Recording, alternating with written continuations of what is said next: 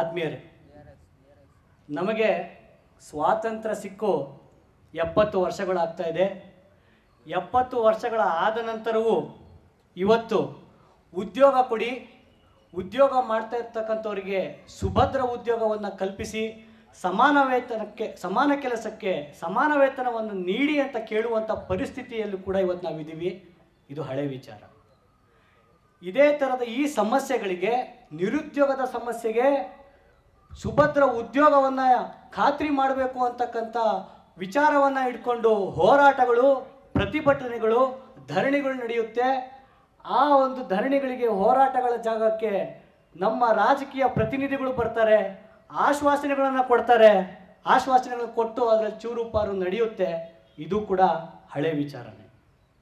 So ಈ ಥರ ಎಲ್ಲ ನಡ್ಕೊಂಡು ಬರ್ತಿರ್ತಕ್ಕಂಥ ಈ ಹಳೆ ಮಾತುಗಳ ಮಧ್ಯೆ ಹೊಸತೇನು ಅಂತ ಹೇಳಿದರೆ, ಇವತ್ತು ಒಂದು ಐತಿಹಾಸಿಕವಾದ ದಿನ. ಈ ಒಂದು ದಿನಕ್ಕೆ ಈ ಒಂದು ಚುನಾವಣೆ ಸಂದರ್ಭದಲ್ಲಿ ಈ ದೇಶದ, ಈ ರಾಜ್ಯದ ಹಣೆಬರವನ್ನೇ ಬದಲಾಯಿಸ್ತೀವಿ ಅಂತಕ್ಕಂಥ ಪಣವನ್ನು ತೊಟ್ಟು ಬಂದಿರತಕ್ಕಂಥದ್ದು ಇದು ಹೊಸ ದಿನ. ಹಾಗೆಯೇ ಈ ಒಂದು ದಿನ ಪಾರ್ಲಿಮೆಂಟ್ಗಳಲ್ಲಿ, ವಿಧಾನಸೌಧಗಳಲ್ಲಿ ಚರ್ಚೆಗಳು ನಡೀತಾ ಇರ್ತವೆ. ಬೇರೆ ಬೇರೆ ರಾಜಕೀಯ ಪಕ್ಷಗಳು ಕೆಸರೆರಚಾಟಗಳನ್ನು ಮಾಡ್ತಾ ಇರ್ತಾರೆ. ಅವ್ರು ಸರಿ, ನಾವು ಸರಿ, ನೀವು ತಪ್ಪು ಅಂತಕ್ಕಂಥ ಚರ್ಚೆಗಳಲ್ಲಿ ಮುಳುಗೋಗಿರ್ತಾರೆ. ಆದರೆ ಆ ಚರ್ಚೆಯಿಂದ ಹೊರಗೆ ಬಂದು ಯುವ ಜನರ, ನಮ್ಮ ವಿಷಯವನ್ನೇ ನೀವು ಮಾತನಾಡಬೇಕು, ನಮ್ಮ ವಿಚಾರಗಳನ್ನೇ ನಾವಿಲ್ಲಿ ಚರ್ಚೆ ಮಾಡ್ತೀವಿ ಅಂತ ಯುವ ಜನರ ಒಂದು ಅಧಿವೇಶನವನ್ನು ಇವತ್ತು ನಾವು ಗುತ್ತಿಗೆ ನೌಕರರು ಮತ್ತು ಉದ್ಯೋಗಾಕಾಂಕ್ಷಿಗಳ ಒಂದು ಸಮಾವೇಶದ ಇವತ್ತು ನಾವಿಲ್ಲಿ ಅಧಿವೇಶನವನ್ನು ಮಾಡ್ತಾ ಇದ್ದೀವಿ. ಈ ಅಧಿವೇಶನ ದಿನ ಯಾರೆಲ್ಲ ಕೆಸರೆರಚಾಟಗಳನ್ನು ಮಾಡಿಕೊಂಡು ಪಾರ್ಲಿಮೆಂಟಲ್ಲಿ ಕೂತಿರ್ತಾರೆ, ಅವ್ರು ಇವತ್ತು ಒಂದು ಕಡೆ ಕೂತಿರ್ತಾರೆ, ಇನ್ನೊಂದು ಕಡೆ ನಾವು ಕೂತಿರ್ತೀವಿ. ಇಲ್ಲಿ ಚರ್ಚೆ ನಡೆಯುತ್ತೆ. ವಿಧಾನಸೌಧದಿಂದ ಹೊರಗೆ ಇದು ಹೊಸ ದಿನ. ಸೊ ಈ ಥರದೆಲ್ಲ ಹೊಸತು ಹುಟ್ಟಿದ್ದು ಹೇಗೆ? ಈ ಒಂದು ವಿಶೇಷವಾದಂತಹ ಒಂದು ಅಧಿವೇಶನ, ವಿಶೇಷವಾದಂತಹ ಯುವ ಜನರು ಮೈಕೊಡವಿ ನಿಂತಿರ್ತಕ್ಕಂಥದ್ದು ಇವತ್ತಿಲ್ಲಿ ನಡೀತಾ ಇದೆ. ಇದು ಹೇಗೆ ಹುಟ್ಟಿದ್ದು, ಏನು ಮಾಡ್ತಾ ಇದೆ ಅಂತ ಹೇಳಿದರೆ, ಸ್ನೇಹಿತರೆ, ನಾವು ಕಳೆದ 1 ವರ್ಷಗಳ ಕಾಲದಿಂದ ನಿರುದ್ಯೋಗದ ಸಮಸ್ಯೆ ಇವತ್ತು ಭಾರತದಲ್ಲಿ ನಂಬರ್ 1 ಸಮಸ್ಯೆಗೆ ಭೂತವಾಗಿ ಕಾಡ್ತಾ ಇದೆ. ಗುತ್ತಿಗೆ ನೌಕರರ ಒಂದು ಸಮಸ್ಯೆ ಅಂತಕ್ಕಂಥದ್ದು, ಇಲ್ಲಿ ಒಬ್ಬೊಬ್ಬರು ಕೂತಿದ್ದಾರೆ, ಅವ್ರ ಮಡಿಲಲ್ಲಿ ನೋವುಗಳನ್ನು ತುಂಬಿಕೊಂಡು ಅವರೊಂದು ಆಕ್ರೋಶದ ಬೆಂಕಿ ಕಿಡಿಗಳಾಗಿ ಕೂತಿದ್ದಾರೆ. ಇವರ ಒಂದು ನೋವುಗಳನ್ನೆಲ್ಲ ಕೂತ್ಕೊಂಡು ನಾವು ಇಲ್ಲಿ ಕೂತಿದ್ದೀವಿ. ಇದನ್ನೆಲ್ಲವೂ ಕೂಡ ನಾವೆಲ್ಲ ಅರ್ಥ ಮಾಡಿಕೊಂಡು ಒಂದು ಚುನಾವಣೆ ವಿಷಯ ಆಗಬೇಕು. ಇದು ಬರೀ ಹೋರಾಟ, ಪ್ರತಿಭಟನೆಗಳಲ್ಲಿ ಮುಗಿಬಾರ್ದು. ಚುನಾವಣೆ ಬಂದಂಥ ಸಂದರ್ಭದಲ್ಲಿ ಓಟಿಗೆ ಮಾತ್ರ ರಾಜಕಾರಣಿಗಳು ಹೆದರ್ತಾರೆ. ಹಾಗಾಗಿ ಏನು ಈ ಚುನಾವಣೆಗಳು ಹತ್ತಿರ ಬಂದಾಗ ಭಾವನಾತ್ಮಕವಾದ ವಿಚಾರಗಳ ಬಗ್ಗೆ ಚರ್ಚೆ ನಡೆಯುತ್ತೆ. ಅಲ್ಲಿ ಒಂದು ಹಿಂದೂ ಮುಸ್ಲಿಂ ಅಂತಕ್ಕಂಥ ಕೋಮು ಗಲಭೆಗಳನ್ನು ಹುಟ್ಟಾಕ್ತಕ್ಕಂಥದ್ದು, ಜಾತಿ ಗಲಭೆಗಳನ್ನು ಹುಟ್ಟಾಕ್ತಕ್ಕಂಥದ್ದು, ಹಣ, ಹೆಂಡ, ಸೀರೆ, ಈ ಥರದ ಮೇಲೆ ಚುನಾವಣೆಗಳು ನಡೀತಾ ಇರ್ತವೆ. ಆದರೆ ಈ ಸರಿ ಚುನಾವಣೆ ಅದ್ರ ಮೇಲೆ ನಡೆಯಲ್ಲ. ಈ ಸರಿ ಚುನಾವಣೆ ಇದು ಒಂದು ಉದ್ಯೋಗದ ಮೇಲೆ ನಡಿಬೇಕು ಅಂತಕ್ಕಂಥ ವಿಚಾರವನ್ನು ಇಟ್ಕೊಂಡು ನಾವು ಈ ಒಂದು ಉದ್ಯೋಗಕ್ಕಾಗಿ ಯುವ ಜನರು ವೇದಿಕೆಯನ್ನು ಹುಟ್ಟಾಕಿದ್ವಿ. ಈ ಒಂದು ವೇದಿಕೆ ಇವತ್ತು 25 ಜಿಲ್ಲೆಗಳಲ್ಲಿ, ಬೇರೆ ಬೇರೆ ಜಿಲ್ಲೆಗಳಲ್ಲಿ ಈ ಒಂದು ಘಟಕಗಳನ್ನು, ಜಿಲ್ಲಾ ಘಟಕಗಳನ್ನು ಮಾಡಿಕೊಂಡು ನಡೀತಾ ಇದೆ.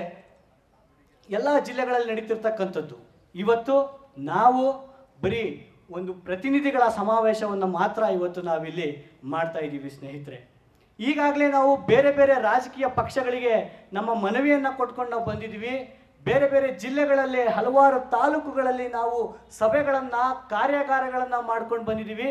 ಅಲ್ಲಿ ಸಿಕ್ಕಂಥ ಜನ, ಅಲ್ಲಿ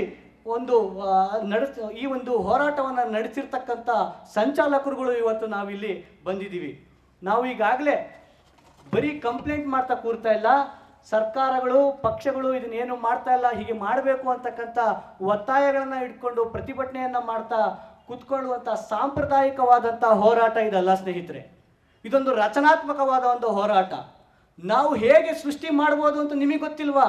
ನಾವು ಹೇಳ್ತೀವಿ ಹೇಗೆ ಸೃಷ್ಟಿ ಮಾಡ್ಬೋದು ಅಂತಕ್ಕಂಥ ವಿಚಾರವನ್ನು ಇಟ್ಕೊಂಡು ನಾವು ಇವತ್ತು ಪ್ರಣಾಳಿಕೆಯನ್ನು ಬಿಡುಗಡೆ ಮಾಡ್ತಾ ಇದ್ದೀವಿ. ಈ ಪ್ರಣಾಳಿಕೆಯನ್ನು ಈಗಾಗಲೇ ನಾವು ಬೇರೆ ಬೇರೆ ಪಕ್ಷಗಳಿಗೆ, ಮುಖ್ಯವಾಗಿ 3 ರಾಜಕೀಯ ಪಕ್ಷಗಳು ಏನು ನಾವು ಅಧಿಕಾರ ಹಿಡಿಲಿಕ್ಕೆ ಹೋಗ್ತಾ ಇದ್ದೀವಿ ಅಂತ ಹೇಳ್ಕೊಡ್ತಿರ್ತಕ್ಕಂಥ ಪಕ್ಷಗಳಿಗೆ ನಾವು ಈಗಾಗಲೇ ಕೊಟ್ಟಿದ್ದೀವಿ. ಅವರು ಇವತ್ತು ಇದ್ರ ಮೇಲೆ ಪ್ರತಿಕ್ರಿಯೆಯನ್ನು ನೀಡಲಿದ್ದಾರೆ ಸ್ನೇಹಿತರೆ.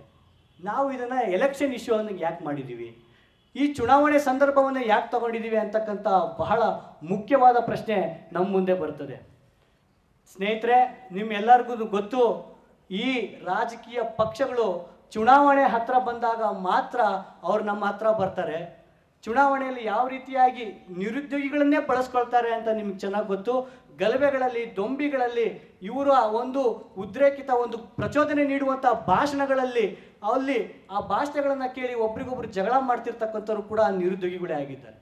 ಹಾಗಾಗಿ ನಾವು ಈ ಚುನಾವಣೆಯನ್ನು ಸಂದರ್ಭವನ್ನು ತಗೊಂಡು ಈ ಸರಿ ಚುನಾವಣೆ ಹೀಗೆ ನಡೀಬಾರ್ದು, ಉದ್ಯೋಗದ ಮೇಲೆ ನಡಿಬೇಕು, ಮತ್ತು ಈ ಸರಿ ನಾವು ಉದ್ಯೋಗ ಸೃಷ್ಟಿ ಮಾಡದೇ ಇರತಕ್ಕಂಥ ಪಕ್ಷಕ್ಕೆ ನಾವು ವೋಟ್ ಹಾಕಲ್ಲ.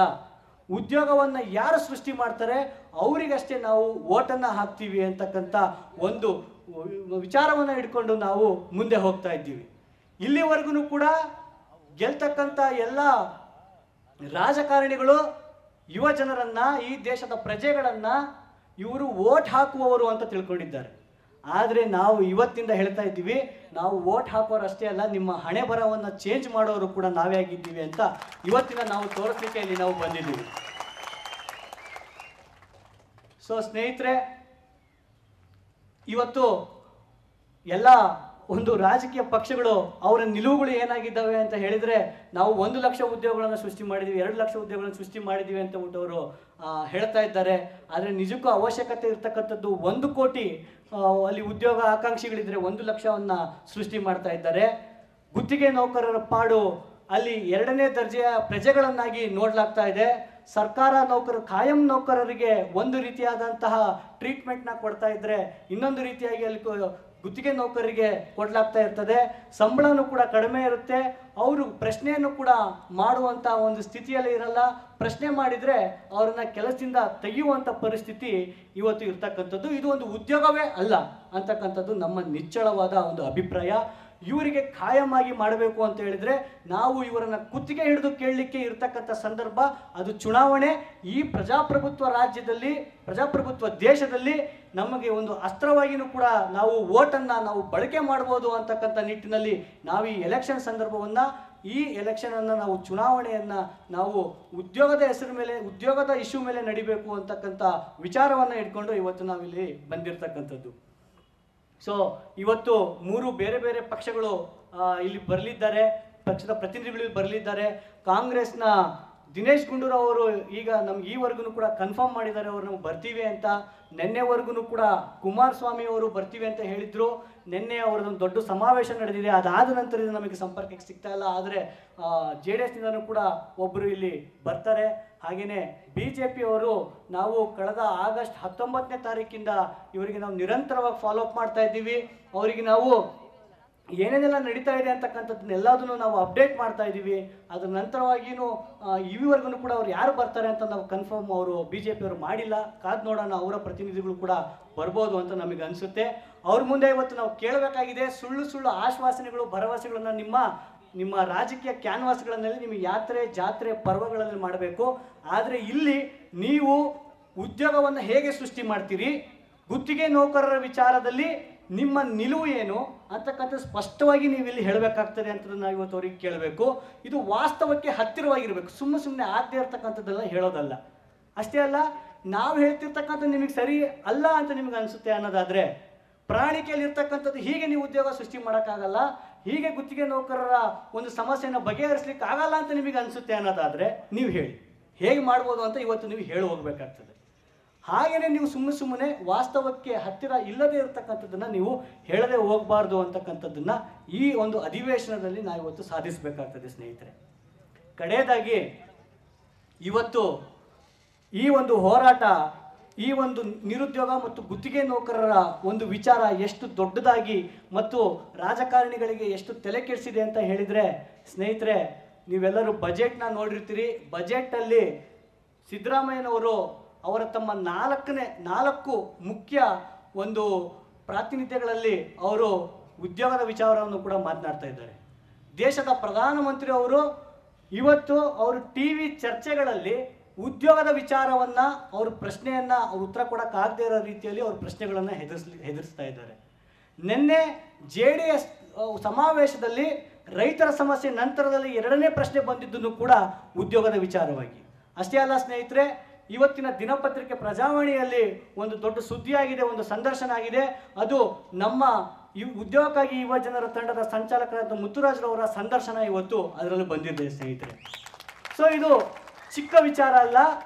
ಈ ಒಂದು ಎಲೆಕ್ಷನ್ ಮುಗಿದ ನಂತರಕ್ಕೆ ಇದು ನಮ್ಮ ಅಷ್ಟು ಸುಲಭಕ್ಕೆ ಮುಗಿತಕ್ಕಂಥದ್ದು ಅಲ್ಲ.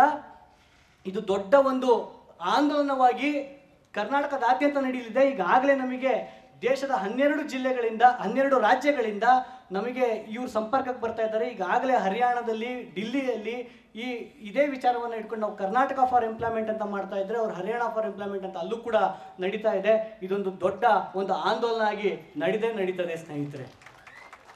ಇಲ್ಲಿ ನಾವೆಲ್ಲರೂ ಕೂಡ ನಿಮಗೆಲ್ಲ ಇಷ್ಟು ದಿನಗಳ ಕಾಲ ರಾಜಕಾರಣಿಗಳು ನಮ್ಮಲ್ಲಿ ಇದ್ದಂಥ ಒಂದು ನಿಮಗೆಲ್ಲ ಅನಿಸ್ಬೋದು, ಇಲ್ಲೆಲ್ಲ ಬಂದಿರತಕ್ಕಂಥವ್ರು ಯಾರೋ ಬಿಸಿ ರಕ್ತದ ಯುವಕರು ಈ ರೀತಿ ಎಲ್ಲ ಮಾಡ್ತಾ ಇದ್ದಾರೆ ಅಂತ. ಇದು ಬಿಸಿ ರಕ್ತದ ಯುವಕರು ಅಷ್ಟೇ ಅಲ್ಲ, ಒಬ್ಬೊಬ್ಬರೂ ಕೂಡ ಉದ್ಯೋಗದ ವಿಚಾರದಲ್ಲಿ, ಗುತ್ತಿಗೆ ನೌಕರರ ವಿಚಾರದಲ್ಲಿ, ಸಂಸಾರ ನಡೆಸುವಂತಹ ಕಷ್ಟದ ಒಂದು ಸಂದರ್ಭದಲ್ಲಿ ಒಬ್ಬೊಬ್ಬರೂ ಕೂಡ ನೋವುಗಳನ್ನು, ಬೆಂಕಿ ಕಿಡಿಗಳನ್ನು ಅವ್ರು ಇಟ್ಕೊಂಡಿದ್ದಾರೆ. ಈ ಬೆಂಕಿಯಲ್ಲಿ ನೀವು ಈ ಸರಿ ಮೈ ಕಾಸ್ಕೊಳಕ್ಕಾಗಲ್ಲ, ಇದು ಜ್ವಾಲೆಯಾಗಿ ನಡೀತದೆ. ಈ ಒಂದೊಂದು ಬೆಂಕಿ ಕಿಡಿ ಇಲ್ಲಿಂದ ವಾಪಸ್ ಹೋದ ಮೇಲೆ ಅವ್ರವ್ರ ವಿಧಾನಸಭಾ ಕ್ಷೇತ್ರಗಳಲ್ಲಿ ಜ್ವಾಲೆಯಾಗಿ ಇದು ಆಗ್ತದೆ. ಅಲ್ಲಿ ನೀವು ಬೆಂಕಿ ಕಾಸ್ಕೊಳಕ್ಕಾಗಲ್ಲ, ನಮ್ಮನ್ನ ಎದುರಾಗಿ ನೋಡಬೇಕಾಗ್ತದೆ. ಈ ಚುನಾವಣೆ ಅಷ್ಟು ಸುಲಭಕ್ಕೆ ಇರಲ್ಲ. ಈ ಚುನಾವಣೆ ನಿಮಗೆ ದೊಡ್ಡ ತಲೆನೋವನ್ನು ತರ್ತದೆ. ನಿಮ್ಮ ಹಣೆ ಬರಹವನ್ನು ನಾವಿಲ್ಲಿ ಬರಿತೀವಿ. ಇವತ್ತು ಇಲ್ಲಿ ಸೇರಿರ್ತಕ್ಕಂಥ ಜನ ಕೇವಲ ಪ್ರತಿನಿಧಿಗಳು. ಇವತ್ತು ಸೇರಿರ್ತಕ್ಕಂಥ 20% ಜನ ನಾವು ಮಾರ್ಚ್ 25ನೇ ತಾರೀಕು ನ್ಯಾಷನಲ್ ಕಾಲೇಜ್ ಗ್ರೌಂಡ್ಸ್ನಲ್ಲಿ ನಾವು ಸೇರ್ತೀವಿ. ಅವತ್ತು ನಮ್ಮ ಓಟ್ ಯಾರಿಗೆ ಅಂತ ಹೇಳ್ಬಿಟ್ಟು ನಾವು ಅವತ್ತು ಅಲ್ಲಿಂದ ನಾವು ತೀರ್ಮಾನ ತಗೊಳ್ಳಿಕ್ಕೆ, ನಿಮ್ಮ ಹಣೆ ಬರಹವನ್ನು ಬರೀಲಿಕ್ಕೆ ನಾವು ಅವತ್ತಿಂದ ಸಜ್ಜಾಗ್ತೀವಿ. ಅಲ್ಲಿವರೆಗೂ ಕೂಡ ಕನಿಷ್ಠ 100 ವಿಧಾನಸಭಾ ಕ್ಷೇತ್ರಗಳಲ್ಲಿ ನಾವು ಪ್ರಚಾರವನ್ನು ಮಾಡ್ತೀವಿ, ವೋಟ್ ಬ್ಯಾಂಕನ್ನು ಮಾಡ್ತೀವಿ. ನಿಚ್ಚಳವಾಗಿ ನಾವು ವೋಟ್ ಬ್ಯಾಂಕನ್ನು ಮಾಡ್ತೀವಿ. ಆದರೆ ನಿಮ್ಮ ಹಾಗೆ ಹಣ, ಹೆಂಡ, ಜಾತಿ, ಧರ್ಮದ ಹೆಸರಿನಲ್ಲಿ ವೋಟ್ ಬ್ಯಾಂಕನ್ನು ಮಾಡಲ್ಲ. ನಾವು ಕ್ಲಿಯರ್ ಕಟ್ ಉದ್ಯೋಗದ ವಿಚಾರದ ಮೇಲೆ ನಾವು ವೋಟ್ ಬ್ಯಾಂಕನ್ನು ಸೃಷ್ಟಿ ಮಾಡ್ತೀವಿ. ಚುನಾವಣೆ ಕಣದಲ್ಲಿ ನೀವು ನಮ್ಮನ್ನು ಎದುರು ನೋಡಬೇಕಾಗ್ತದೆ. ಚುನಾವಣೆ ಕಣದಲ್ಲಿ ನೀವು ನಮ್ಮನ್ನು ಮುಖಾಮುಖಿ ಆಗಬೇಕಾಗ್ತದೆ ಅಂತ ಎಚ್ಚರಿಕೆಯನ್ನು ನೀಡ್ತಾ, ಈ ಮುಂದೆ ನಡೀತಿರ್ತಕ್ಕಂಥ ಎಲ್ಲ ಒಂದು ಅಧಿವೇಶನ ಹೇಗೆ ನಡೆಯುತ್ತಿದ್ರೋ ನಾವು ಕೂಡ ಸಕ್ರಿಯವಾಗಿ ಪಾಲ್ಗೊಳ್ಳೋಣ ಅಂತ ಹೇಳ್ತಾ ನಾನು ಮಾತನ್ನು ಮುಗಿಸ್ತೀನಿ. ಧನ್ಯವಾದ.